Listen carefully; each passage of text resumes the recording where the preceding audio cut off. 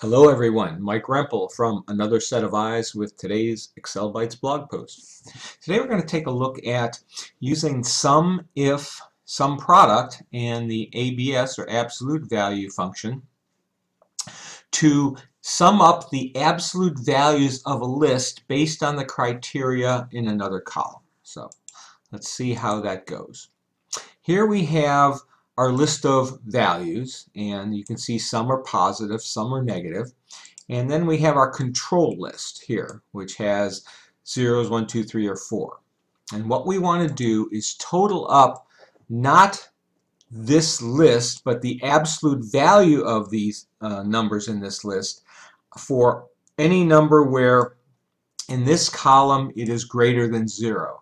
So if it's a 1 or 2 or 3 or a 4, I want to total up the absolute value of the numbers in this column.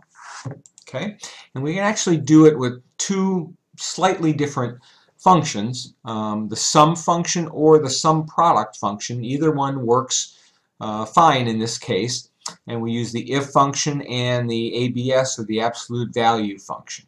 Okay, absolute value, I'm sure most of you know, will return the absolute value of a number, basically the number without its sign. So the absolute value of a -5 is 5. The absolute value of, in this case, 6, or a -6, is 6. The absolute value of a regular 6 is 6. So it's just the number without the minus sign in front of it, or the number by itself. So that's what absolute value is. Okay? Now notice in these formulas that they have the curly brackets around them. That's because these were entered as array formulas, not standard formulas. So an array formula, you need to, instead of hitting enter, hit Control, Shift, and Enter to treat these as an array. So let's kind of see what happens here. I'll kind of rebuild it. I'm going to rebuild it with sum product here. So we're going to take equals sum product and say if, and we'll say if this array here is greater than 0, then, and then we're going to take the absolute value of this list, and we're going to close off all our open parentheses. Now again, if I hit enter, I get a value error. But if instead I hit Control Shift Enter, I get 34. So let's just test to make sure 34 is correct. I'm going to go ahead and do the absolute value of each one of these items in the column. Just double click, copy that down. And where do we have anything greater than a 0 in this column? We have one here, here, here, there, there, and there. And we check down here at the bottom, the sum of those numbers is 34, so our formula is working correctly. So I'm going to go ahead and delete these. So let's kind of walk through this program, or this function here, and see what exactly the evaluate formula option in Excel tells us is happening here.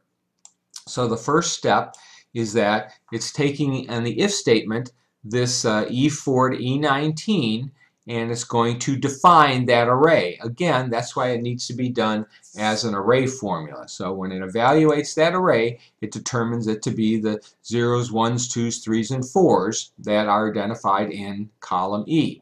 Now it's going to say, are those greater than 0? I click evaluate, you'll get trues and falses for those that are or are not greater than 0. Next, it's going to say what's the absolute value of the items in column F. I click that and I get the absolute value, 5, 6, 5, 6, 1, 2, etc. All the numbers without the minus sign. Now it's going to take both those arrays and in this case multiply them times each other. Where you have a false, you're going to end up with a 0. Where you have a true, it's the same as a 1, it's going to give you that number. So when you click that, now you're going to get false 6, etc. right on through. And now the sum of those products between those two arrays is going to give us a 34. And that's how we ended up with the 34. In this case, the sum function actually treats it the exact same way as sum product. And basically, you're taking the true or false of whether these numbers are greater than 0 or not, and multiplying those results times the absolute value of these, and then it's going to sum the result of that up to get our final number, which is 34. And there you have it. Hope it's useful to you. Hope you like it. Thanks for stopping by. If you'd like to see more, please go to my website, excel-bytes.com, and I hope you subscribe. Happy excelling.